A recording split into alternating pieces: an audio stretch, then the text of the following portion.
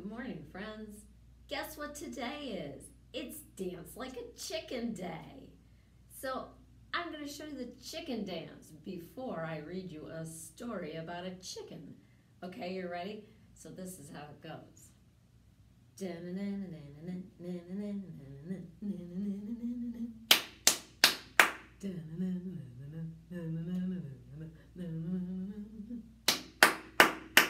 Okay, so you do that a few times, and then you go around with a friend like this. And then you do this again.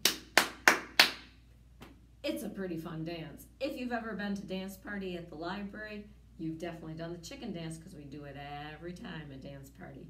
So, Dance Like a Chicken Day, I figured I better read you a story about a chicken, right? So that's what I'm going to do. I'm going to move my chair up here so you can see me better. You can see the book better. It's not so important to see me better. It's important to see the book better. Okay, so this book is called Interrupting Chicken.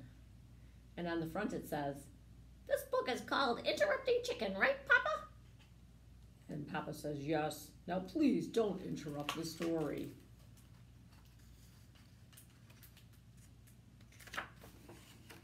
Interrupting Chicken.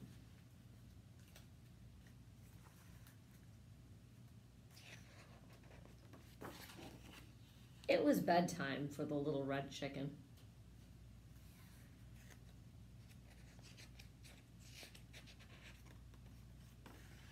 "Okay, my little chicken," said Papa. "Are you all ready to go to sleep?"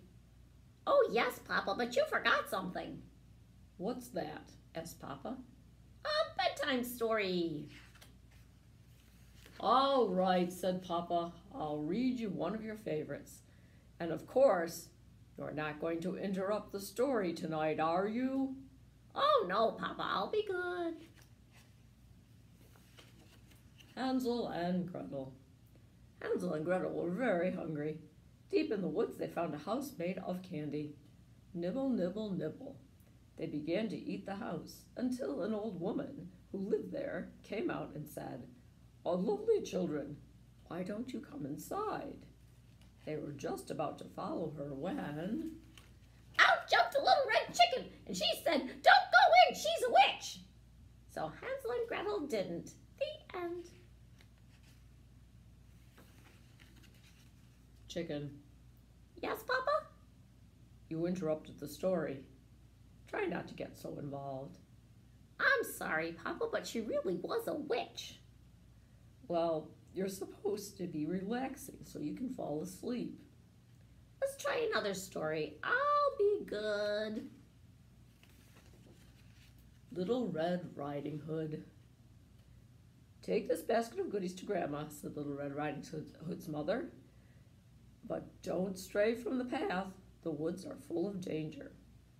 Red Riding Hood skipped along through the deep woods.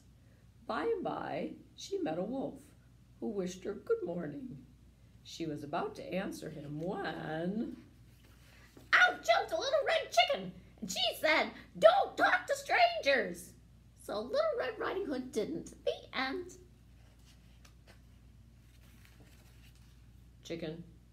"Yes, Papa." You did it again. You interrupted the story. And you're not even sleepy. "I know, Papa. I'm sorry, but he was a mean old wolf." Yes, now get back into bed. "Okay, Papa. Let's try one more little story, and I'll be good." Chicken Little. Chicken Little was hit on the head by an acorn. "The sky is falling," she thought. She was about to run off and warn Goosey Lucy, Ducky Lucky, and Henny Penny, and everyone on the farm that the sky was falling when out jumped a little red chicken, and she said, "Don't panic, it's just an acorn." So Chicken Little didn't. The end. Chicken. "Yes, Papa?" You did it again. "Oh, Papa, I couldn't let that little chicken get all upset over an acorn. Please read me one more story, and I promise I'll fall asleep." "A chicken," said Papa. "We are out of stories." Oh no, Papa! I can't go to sleep without a story. "Then," said Papa, yawning, "why don't you tell me a story?" Me tell a story? Said the little red chicken. Okay, Papa. Here we go.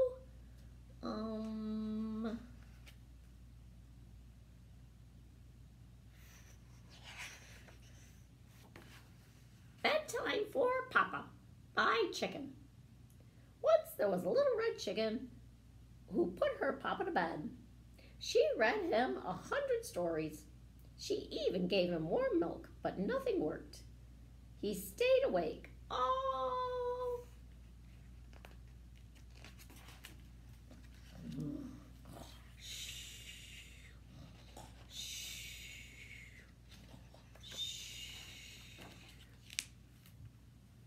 Papa?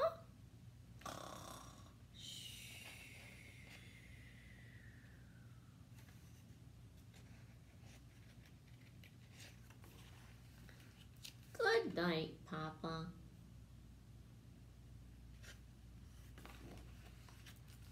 The end. That's the story of the interrupting chicken by David Ezra Stein.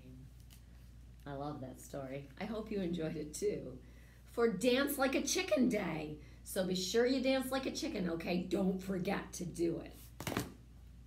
And next time we have dance party at the library. I hope you come by and we'll do that dance and many, many others.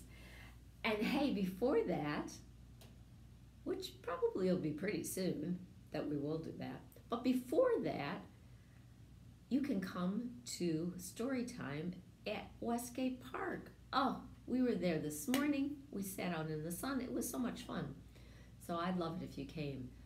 You can come on Thursday morning at 10:15, and I will be doing story time, or Tuesday morning at 10:15, and Miss Hannah will be doing story time. All right, friends, remember to wash your hands. Remember, oh, what am I doing? I'm thinking of you all the time. I'm always thinking about you. And I am looking forward to being with you so much. All right? You have a great weekend. Go out in the sunshine.